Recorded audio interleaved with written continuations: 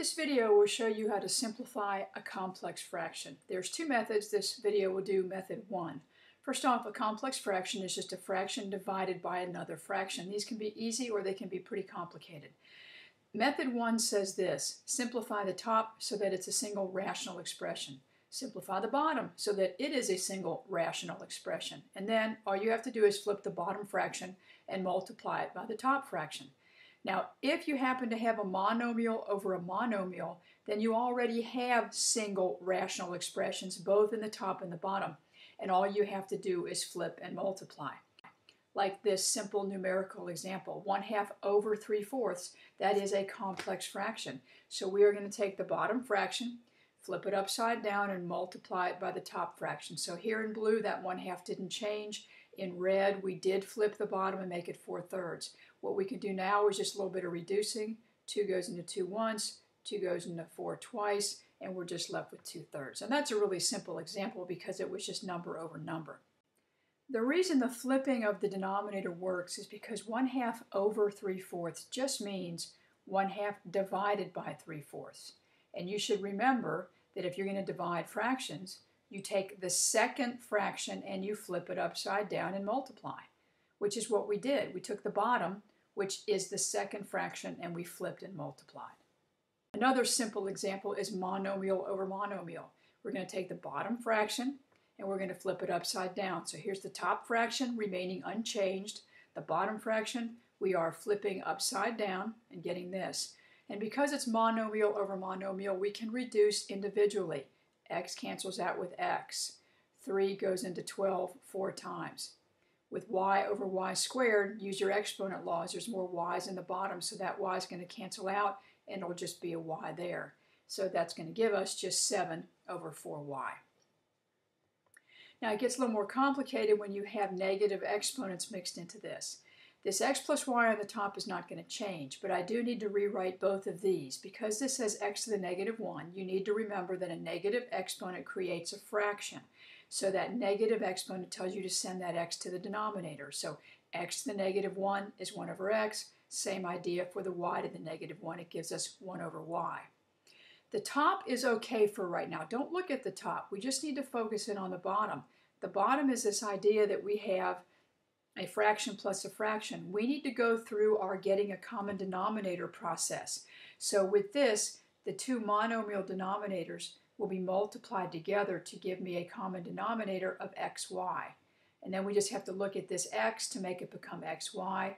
I need to multiply on the top and bottom by y. So y times 1 is y. Same procedure over here. This needs to be multiplied by x. X times 1 is x. That's how we end up with that in the denominator. The numerator did not change.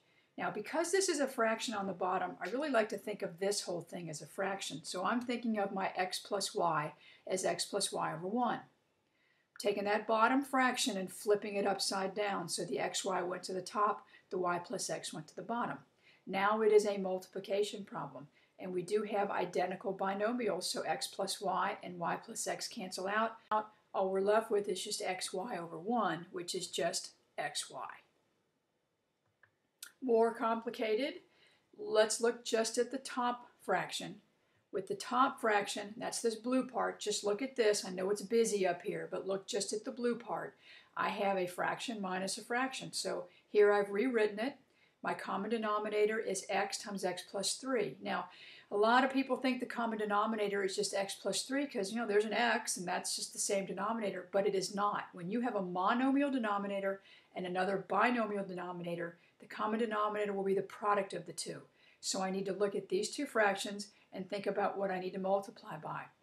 This has got the x plus 3. What it doesn't have is the x, so I'm going to multiply top and bottom by x. That's how I get a new numerator of x. This had a denominator of x. What it doesn't have is x plus 3. So I'm multiplying top and bottom by x plus 3. 1 times that x plus 3 is just x plus 3. That's what the top says right there. That's all I've done. I'm not finished with the top, but that's as far as I've gotten on this step. Now just look at the bottom. This is the whole number 1, which I'm writing as 1 over 1 plus 3 over x.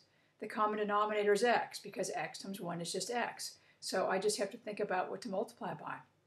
For this 1 to become an x, I need to multiply by x on the top and bottom.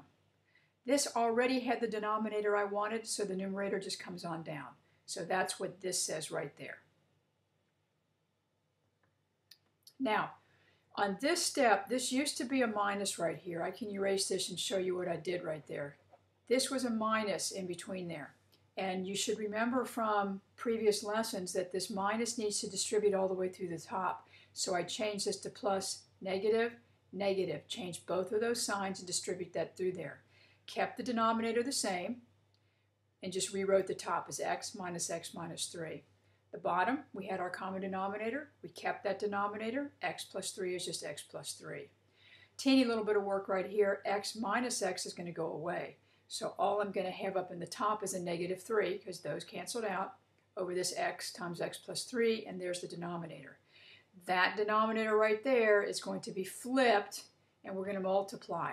So there's the numerator staying the same, taking the denominator, and we flip it. And there's very little to cancel out. All I can cancel is that monomial x with that monomial x. X plus 3 that are both in the bottom do not cancel. So we end up with negative 3 and x plus 3 squared because those x's have already canceled out. Another one with the negative exponents, the first thing I need to do is rewrite so that all the negative exponents are gone. X to the negative 1 is 1 over x. Y to the negative 1, 1 over y. Same thing happens in the denominator, but those powers are squares because those are 2's. I'm going to have to deal with the top and the bottom separately, so let's just look at this blue part. I've rewritten 1 over x plus 1 over y. The common denominator is the product of x and y, which is just xy. So I need to look at this x and multiply by y on the top and bottom. So there's my new numerator. This has the y, what it doesn't have is the x, so multiply top and bottom by x. With that common denominator of xy, I can just put the numerator together to be y plus x. So that is my numerator right here. That's all the work for getting this numerator. Now, switching to the red, rewriting the problem, the common denominator is x squared times y squared. So there's my denominator. I'm going to need to multiply top and bottom by y squared. Y squared times 1 is just y squared. Over here, this has the y squared. What it doesn't have is x squared. So multiply top and bottom by x squared. So I have the common denominator. I can combine the numerator into this. So that's all of my work for the denominator. Now I have single fraction over single fraction. Now I can take the bottom one and flip it upside down. Here's the numerator. Didn't change it, but this is the bottom flipped upside down. I look at this is the first time this has happened in the video. Y squared minus x squared factors out. So that, let's bring this down. This part right here is right there. Just brought it right on down. All I did with this was factor out the denominator. And the reason you need to do that is that you have this y plus x and this y plus x. Those are identical binomials. They cancel out.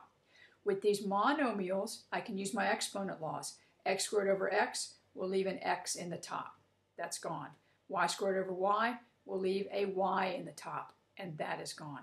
So all I have in the top is xy, and what's left in the bottom is y minus x.